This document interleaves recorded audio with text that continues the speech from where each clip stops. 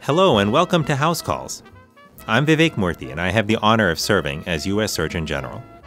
I'd like to introduce you to Christian Robinson, a celebrated children's book author and illustrator who brings a spirit of creativity and play to all he does.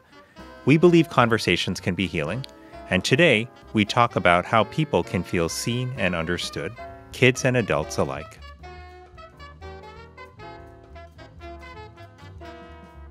Hi, everyone. Thanks for tuning in to House Calls. Before we get into today's conversation, I'd like to tell you a little more about Christian and why he's my guest. Christian is known for his best-selling collaborations and solo works, including Last Stop on Market Street, You Matter, and The Bench. His book awards are numerous, including the Caldecott Honor and the Newbery Medal. After reading You Matter to my two kids, this idea of feeling seen and understood really stuck with me, and I wanted to talk to Christian about how he arrived at that clear, essential message. In our conversation, I learned a bit about what gives shape to his ideas and his work. Christian was raised by his grandmother, and as a child he used to draw as an escape from an apartment crowded with extended family. On his path to becoming a professional artist, he received validation for his drawings, but he also had to learn to turn doubt, uncertainty, and a lack of resources into creative forces. His perspective is that being honest with children helps them have real discussions about their lives, which is essential to their well-being. I'm excited to share our conversation with you because I found Christian's ability to share some of his own experiences as visual stories really does help create hope, understanding, and deep connection. Christian, thanks so much for joining me today. Hi, thank you for having me. Well, I'm so excited for this conversation. I've got to tell you that I've read some of your books. Most recently, I read one of your books with my kids, and we were all just so struck by your talent as a writer, by your illustrations. It just seems like you're such a creative human being. But I'm curious, how would you describe what you do? I would say I'm a picture book illustrator, that I tell stories with pictures and words. I think I'm telling stories to children, but also inner children. So, yeah. So I love what you just said. You're speaking not only to children, but to inner children. Can you say a little bit more about inner children? And do all of us have inner children? And if so, how do we find those inner children? Yes, I do believe we all have that inner child inside of us. And yeah, I think there's that part of us that just wants to play and to explore and to be ourselves. And that's kind of what I want to make space for in the stories that I tell, offering all of us that that sort of message that your story matters, that that we see you, that your experience matters. Yeah.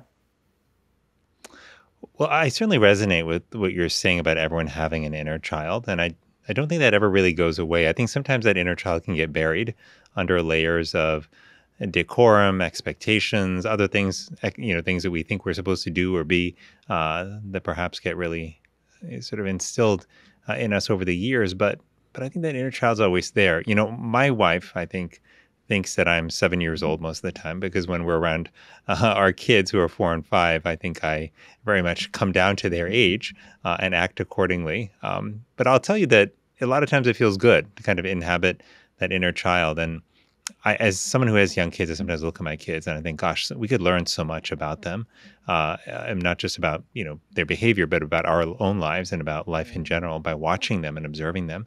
And that's one of the things that I was thinking about with you. I mean, you've had such a incredible vantage point as an author and an illustrator to think about kids, but also to almost in a sense think, about how the world looks through the eyes of children.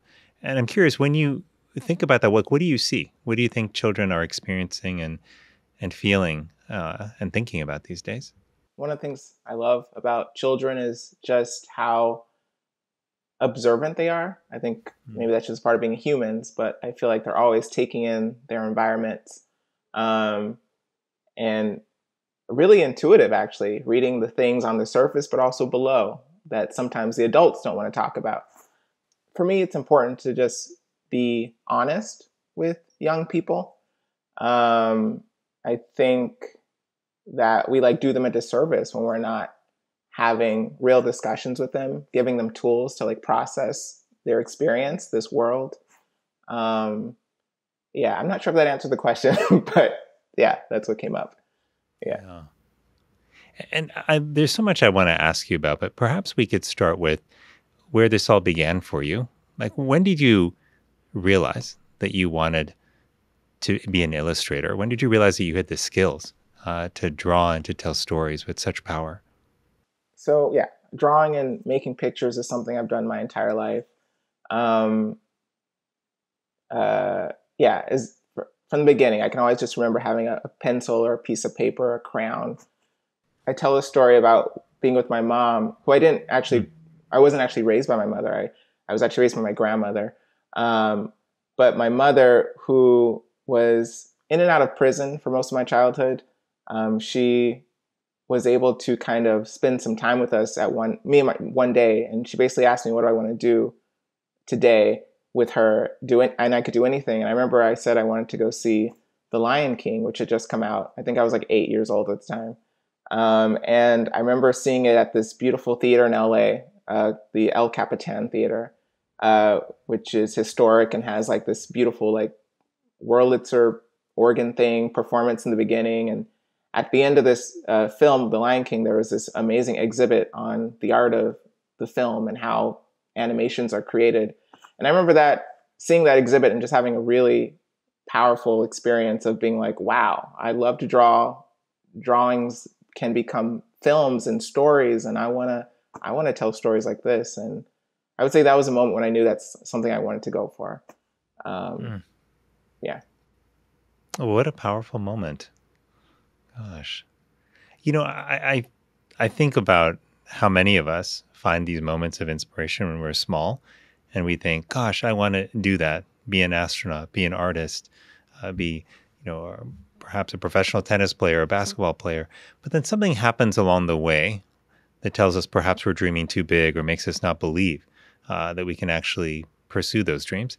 In your case, somehow you found the confidence to continue down that path and to become the artist that you are today. And I'm curious, where did that confidence come from? How did you find your way? Yeah. So I think oftentimes, hmm, with what drives many of us, right, is sometimes validation. Hmm. And I certainly did as a kid get positive feedback when I was like drawing a picture, and people would be like, "Oh, wow, that looks really good. Keep it up. That's wonderful." Hmm. And that was encouraging to me as a kid for sure. But I think regardless of that feedback, to me, creating and drawing pictures was a lifeline. Like, Hmm. I grew up in a situation, with an absent mother and father, and with my grandmother, who's not only raising me, but my brother, my cousins, my aunt, in a tiny one bedroom. I always say that, that limited space is what fueled my creativity. That I was trying to create and have some control over the things in the world that I had no control over. At least I had some say on this piece of paper what the world could look like. And so for me, creativity was just kind of like, yeah, like therapy. It was my way of processing the world and having some say in it. So Hmm. yeah. That's incredible. Because it sounds like you didn't have the kind of upbringing where you were being taken to expensive art classes or being given, lessons frequently throughout the week. It sounds like you discovered this talent along the way, and somehow you built a path toward sharing that gift with the world. Um, but were there times along the way where you thought perhaps this is too hard a journey to make, or did you always feel clarity that this is the path that you needed to walk down? Um, Good question. Yeah, there were certainly challenges along the way, and doubters and self Hmm. doubt that arose. I know today I look at creativity as almost like problem solving. It's like Hmm. putting a puzzle together. And so even doubt, I almost feel is like a piece of the puzzle. Like Hmm. I kind of embrace it. Like, oh, this is the moment where I'm thinking this isn't turning out how I hoped it would. sometimes I tell myself to just step away and give it some time. But sometimes I say, well, maybe if it's not coming out how I want it to, this means it's an opportunity to try something different. So Huh. I go with that doubt. I use it. If I'm struggling and not enjoying the process, I use that as a moment to say, well, I want to have fun. What else am I doing this for? Um, and and also back to something else you just said about like the challenges and limitations and resources. I mean, I think what fueled that creativity for me was limitations. I love, sometimes I'm only going to use two colors on this piece today, and that gives me different ideas and different ways of thinking about things and how to approach it.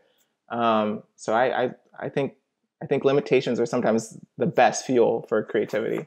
It's actually making me rethink how I approach moments of self doubt. So you're looking at those moments of self doubt as part of the puzzle, part of the process, not as uh, an enemy to be perhaps frustrated by, but just as a force to contend with that can actually maybe even help you get to where you want to get, can sharpen your Yes. process.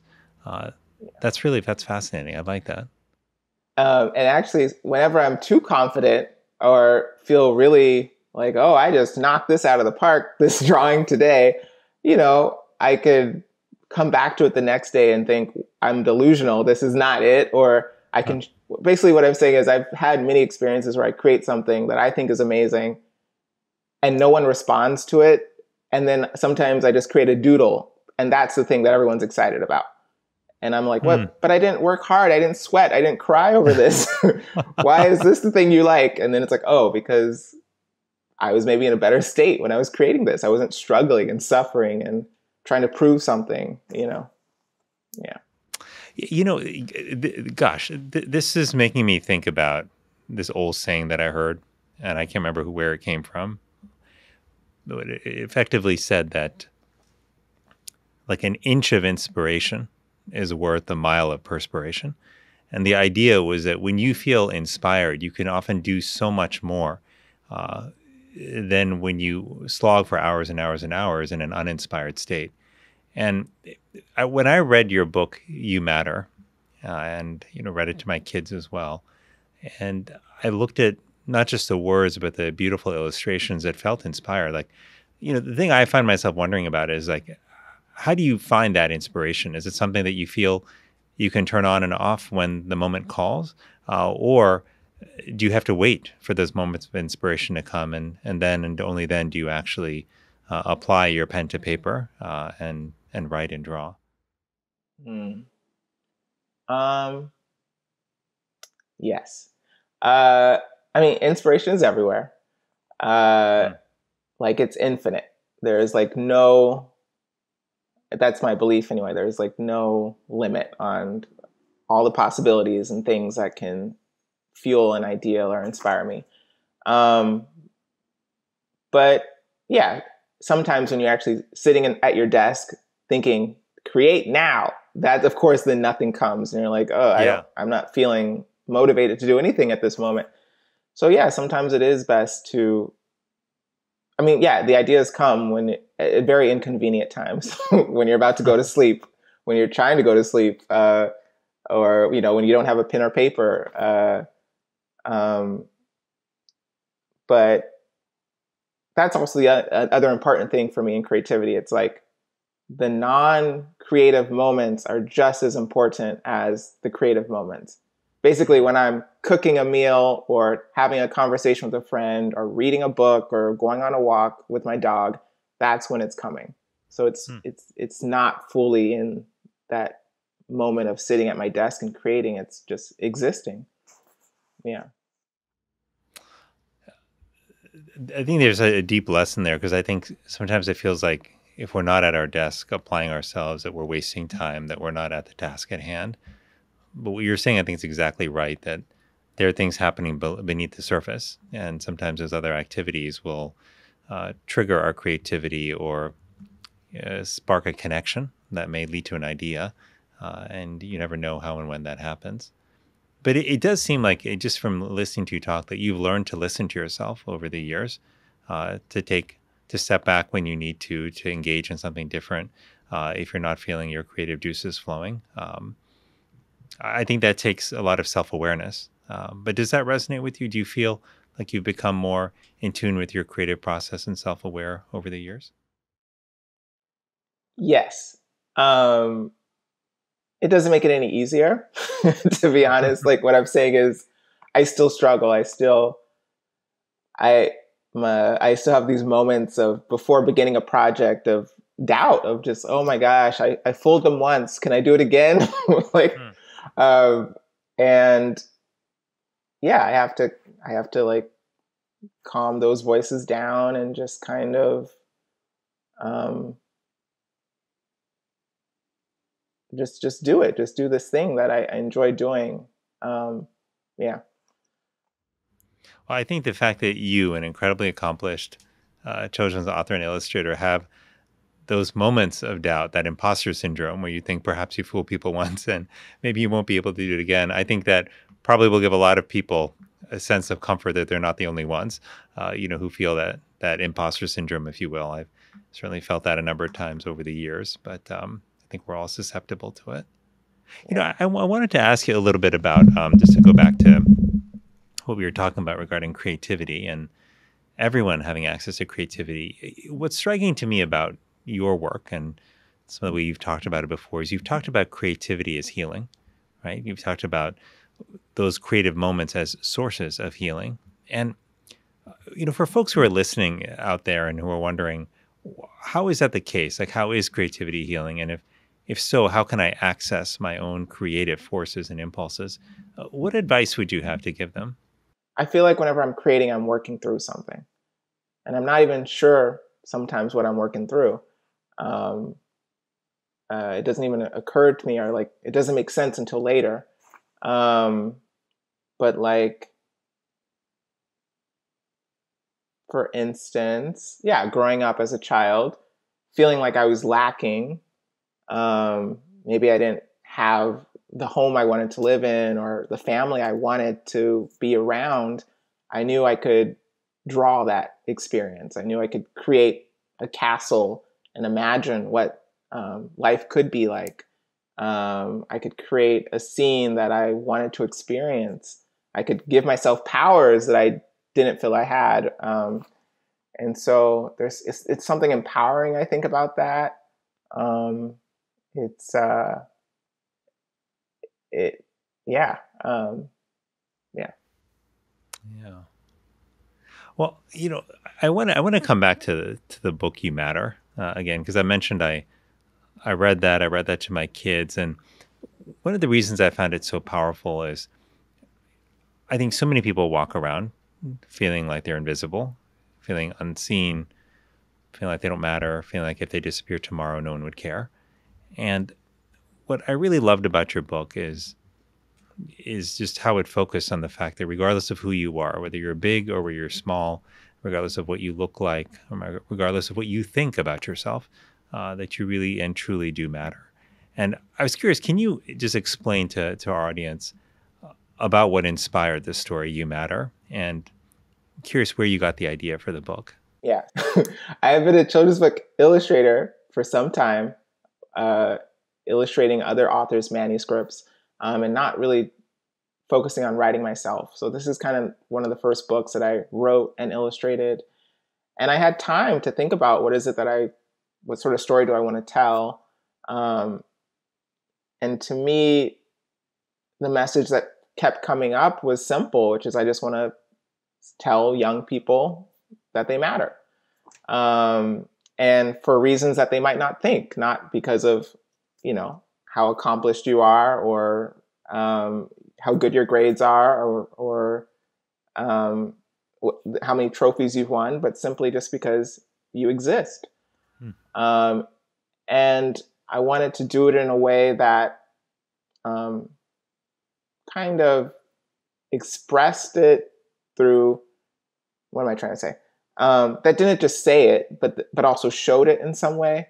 And I kind of had to rely on, well, what are the things in the world that make me feel like I matter? Um, and so I kind of relied on what inspires me a lot, which is nature, science, history. Um, and I think also what makes me feel like I matter is feeling connected. And so I kind of wanted to show how all these things throughout space and time are connected in some way, and how we're all kind of experiencing similar things. Um, yeah. Well, it was a very powerful book. And, given that you see the world so beautifully through the eyes of kids, I'm curious, do you have a sense of why so many young people these days feel like they don't matter? Because I do think your message is so important for them. Uh, but I'm curious if you have a sense of where that feeling of lack, of not being enough, may be coming from. Yeah. Um, hmm. That's an interesting question. So I would say I don't know if young people feel that they don't matter in today's world versus a different time in this world. I don't know.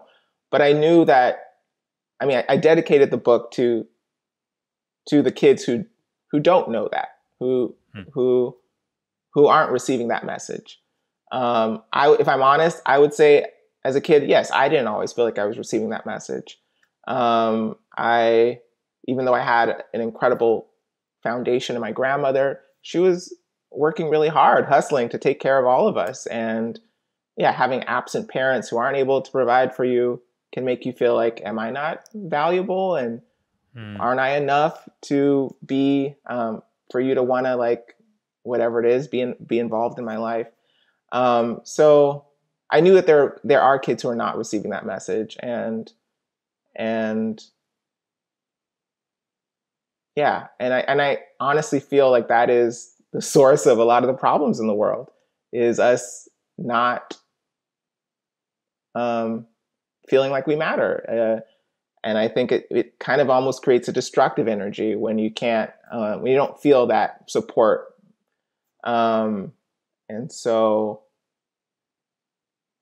yeah, yes. I'm going too deep. Yes. No, no, not at all. I think what you said is really profound and spot on. I do think it can be very destructive when people don't feel that they matter. And especially for young people, I think it's so important that they know early on that they have value, that they do matter.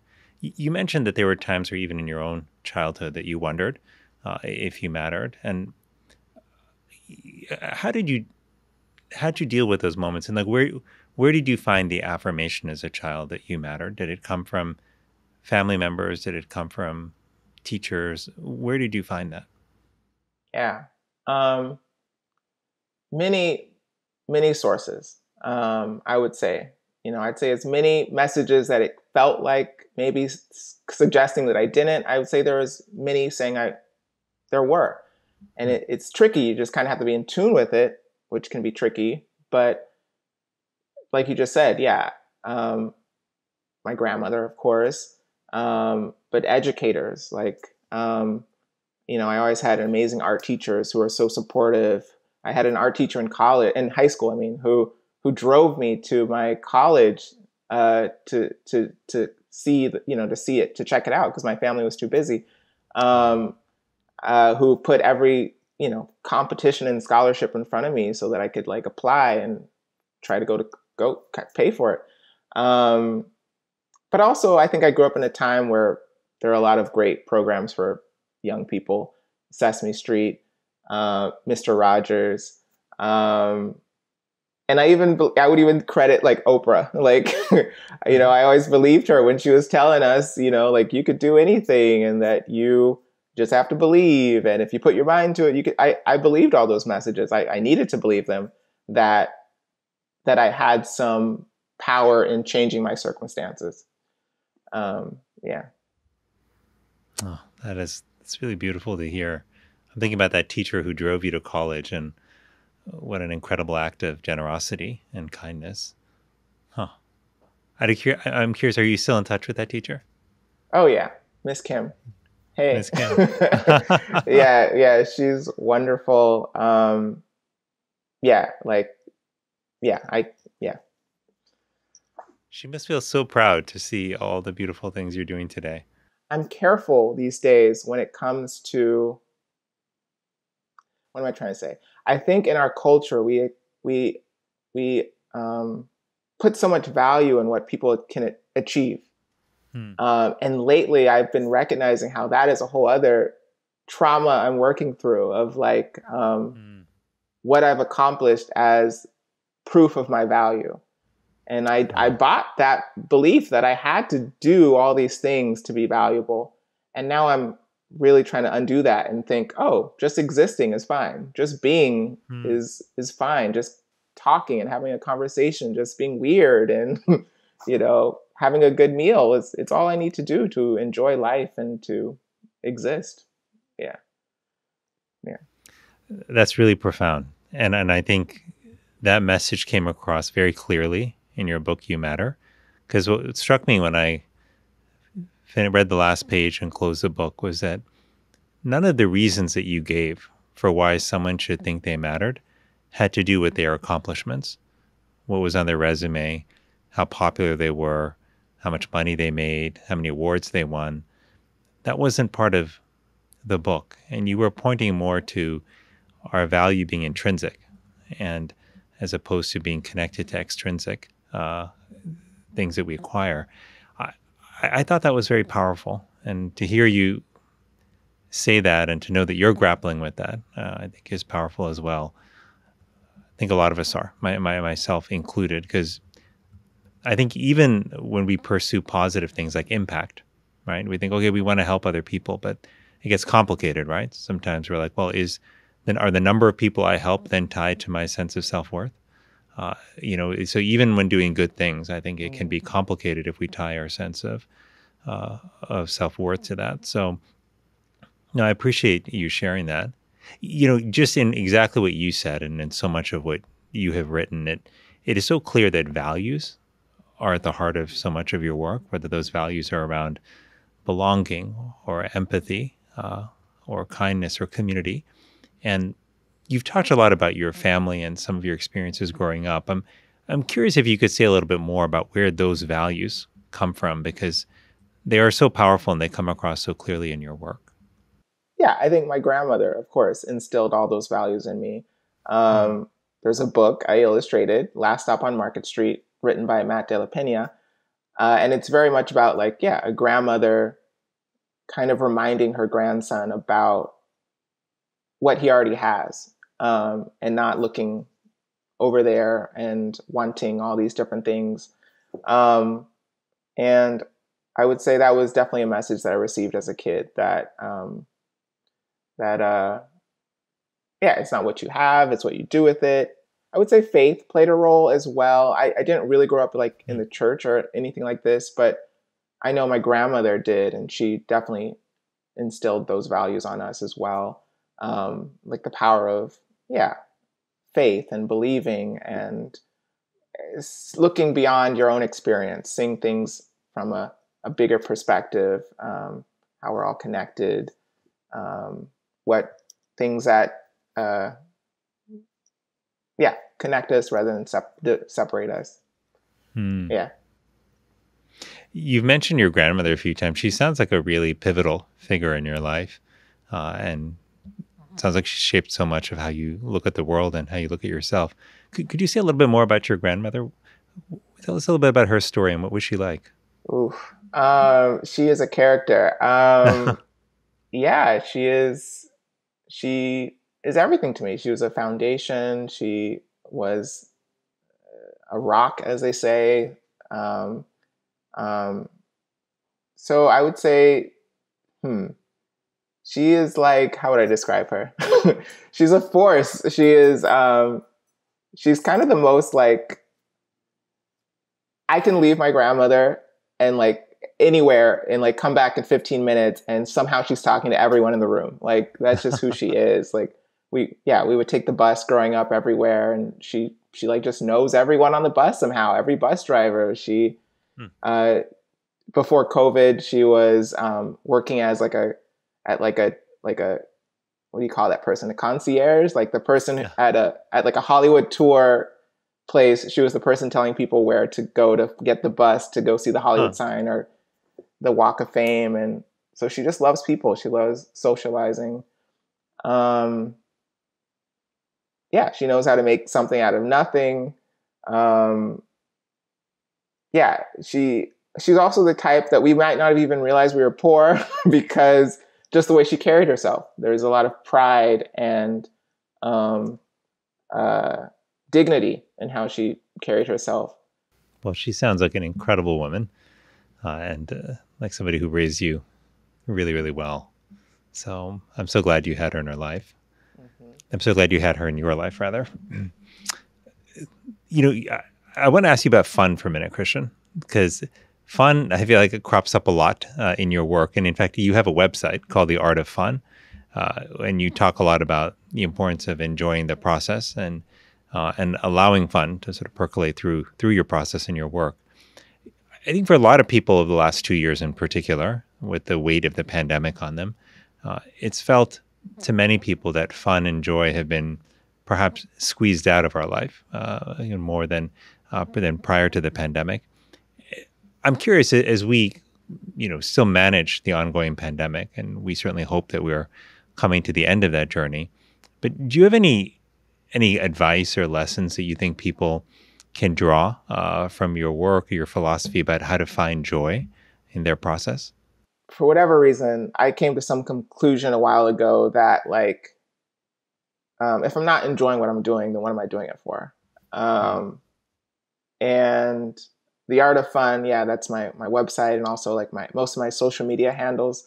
That came from the art of means the mastery of a skill, the art of cooking, the art of archery or whatever. So the art of fun for me is just mastering, like you said, enjoying the process.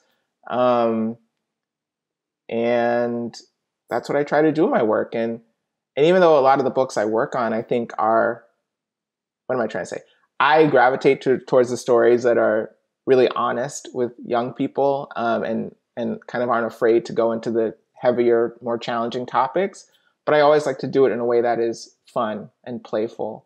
Yeah, and I think also I'm inspired by Einstein. His quote, I don't know if Einstein said this, I don't know who said it, but it's something like play is the highest form of experimentation, basically. Like I what keeps me inspired is always trying new things and exploring and just seeing what happens, and being open to making mistakes. That's a big thing. I always tell young people is like just make a mistake because that will be you'll learn so much more.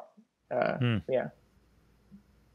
Well, so many of these lessons and messages for young people, I think, are applicable to older people as well, to adults. So I think this is incredibly valuable. As we bring our conversation to a close, Christian, I want to ask you about what you think we as adults can take from kids. Like, what wisdom can we glean from how they live their lives, how they encounter the world? I would say something I've learned from kids or something I've observed, is just how well they respond to honesty. I keep bringing up the word honesty, Hmm. but like for instance, when I used to first come out into the like and read books and do book presentations at like festivals and libraries, I was really nervous and I almost thought I had to put on a character to be in front of kids. But I quickly learned that they didn't respond well to that. Kids are amazing BS detectors. And that the moment I was just myself, it opened up the space, and that kids also felt the freedom to just be themselves, and and that's what they want to get to know. They just want to connect. They would raise their hands, and the first question they'd ask are you rich? Are you married? Do you have kids? Or do you have a house? And so I like to just be open and honest with kids, and I think yeah, that's how I kind of approach working with them, and I think that is what we can learn from them is that honesty, Hmm. and that vulnerability. Yeah. I love that honesty and vulnerability. As a dad of two small kids, I couldn't agree with you more. Those are the qualities they display, even when it makes those around them uncomfortable at times. But it's one of their gifts. A couple of sort of quick fire questions I want to ask you. Kids we know can be some of our toughest critics. So, what's some of the most memorable feedback that you've gotten from a young reader? Ooh. Oh, there's too many. I would say, oh, this is a funny one. I have this book. It's called Another, and it's basically Mhm. about this girl and her cat going into like a portal into another dimension where they meet like other kids and meet their another. Um, and at the end of the reading, this one kid raises their hand and goes, "I liked your story. I like that, but it did." He said, "I liked your story. It had a lot of holes in it." And all the adults in the room were laughing, and I was like, well, I don't know if they had it. Yeah, it did have portals. I would say it had holes. It was a pretty solid story. Anyway, that was what came to my mind. Yes. Oh my gosh. Now I'm going to ask you for some personal advice. I understand you're a vegetarian. Do you have Hmm. any advice for how I can convince my kids to eat more vegetables? Sauce. Sauce. I like Sauce that. is a secret. Just put delicious sauces, ranch, barbecue on everything. Yes. I love it. I'm having trouble with one of my kids in particular, getting them to eat vegetables. So I'm going to take that to heart. And Baldwin, tell us about Hmm. Baldwin. And I know Baldwin is your beloved rescue greyhound. How is he part of your process for writing and drawing? Huh. Well, in some ways, Baldwin keeps me moving. Like I'm looking at him right now. He's actually coming over. Oh, When I have to, when I need a break, he reminds me that I need to take a break and I need to go for a mm. walk. So again, like some of my most inspired moments are the walks that I have with him. Come on, Oh, look at he's that. getting So old now. he's kind of your co-author, is what you're saying. Yeah. Well, don't give him too much credit, but yeah, here he is. Oh, I see him now. Hi, Hey, Baldwin. Baldwin. Oh, you Yeah. look so Hello, cute. hello, hello, hello. Oh, Okay, that okay, is okay. wonderful. Well, Christian, I've really enjoyed this conversation, and I'm leaving this feeling like I'm looking at the world with more hope and um, looking at my kids, at all kids, with even greater wonder, recognizing how much they have to teach us. I know a lot of people look at the world today and they read the headlines in the papers and they see all the things that we have to worry about with regard to the future, and they wonder, is the future dark? Is there any hope?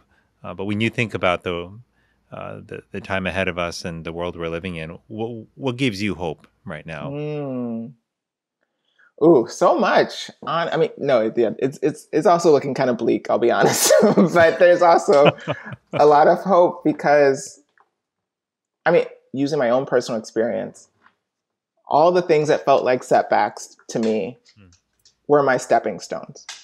mm, All the things that felt impossible to surmount helped develop my superpowers.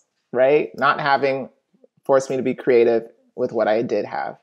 And so I'm curious to see what young people are going to do with the limitations, with the challenges that are being placed in front of them. And I'm inspired because when have we seen young people be so involved with what's going on in the world, wanting to address climate change and so many of the social issues that are coming up. The adults are the ones who seem to be confused, and so it's really I'm inspired. Yeah. mm. That's wonderful to hear. Well, I'm certainly inspired by you, and I find your work to be so hopeful. You truly are a treasure, Christian, and thank you so much for sharing your gifts with the world and for sharing your story with me today. It was really wonderful to have this chance to talk together. It was my pleasure, Vivek, Dr. Murthy. Yeah, thank you for creating the space and offering me time to share. Before I leave you, I would love it if you could read your book, You Matter. That would be wonderful. Is that okay, Christian? All right, here it is. Okay. I All haven't right. done this in a while. I'm rusty. All right, so You Matter by me. So our story begins with these kids in a parachute on the jacket, and now my dog is whining, saying it's time for his walk. Um, and then we open up to this title page, and we see. Actually, no, we skipped a page. On the end pages, we see those kids with that parachute, and we're zooming out to the city, And we zoomed out even further, and now we're in space, and there's stars. And now our story begins. The small stuff, too small to see. We see a girl, and she's looking through a microscope. Those who swim with the tide, and those who don't. You see the one who's not swimming with the tide, going his own way, or her way. The first to go and the last, you matter. And we see this little amphibious creature. They're the last one out of the water. When everyone thinks you're a pest, have you ever felt that way before? Like you're being a pest, everyone was saying, go away, shoo, like this little mosquito. Okay, Baldwin. It's story time, Baldwin. I know, it's exciting. When something is just out of reach, and we see this T-Rex, he just got bit by that mosquito, and he has a bump on his tail, and his little T-Rex arms can't reach it. When everyone is too busy to help, you matter. Has that ever happened before? Everyone is just too busy doing their own things, not paying attention to you. What do you think they're running away from? Why are they so busy? If you fall down, we see this giant rock falling down to earth. If you have to start all over again, and there's the earth, even if you're really gassy, the sun is really gassy. I know a few of you too are. It's okay. You matter. Sometimes home is far away, and we see an astronaut, right? And they're looking down at Earth, so their home is really far away. Sometimes someone you love says goodbye. Has that ever happened before? You had to say goodbye to someone. Who do you think had to say goodbye? Was it the boy with the rocket ship, or the girl on the phone, or maybe the two cats? Sometimes you feel lost and alone, but you matter. If you look really closely, we see two kids on one side of the street, and on the other side we see a little dog who does not have an owner. Maybe the dog is lost. Old and young, we see some old guys feeding some birds on a park bench. But look, we also see those kids, and now they have that dog with them. The first to go and the last, and we see some pigeons eating some bird seeds. Looks like that one might be the last one. The small stuff, too small to see. You see the little ants?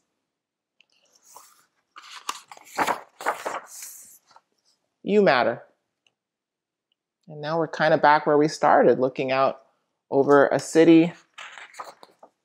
And that is the story of You Matter. That is beautiful, Christian. Thank you so much. Thank you. Thank you for doing that. My pleasure. And it's even better and richer when you read it. So I'm glad that you did that. So appreciate it. But listen, we will let you take Baldwin for a walk. I know he's been asking. But thank you again for joining me today on House Calls, Christian, and for all the beautiful work that you put out into the world. Very grateful for you. Awesome. Thank you. Thanks for joining this conversation with Christian Robinson. Join me for the next episode of House Calls with Dr. Vivek Murthy. Wishing you all health and happiness.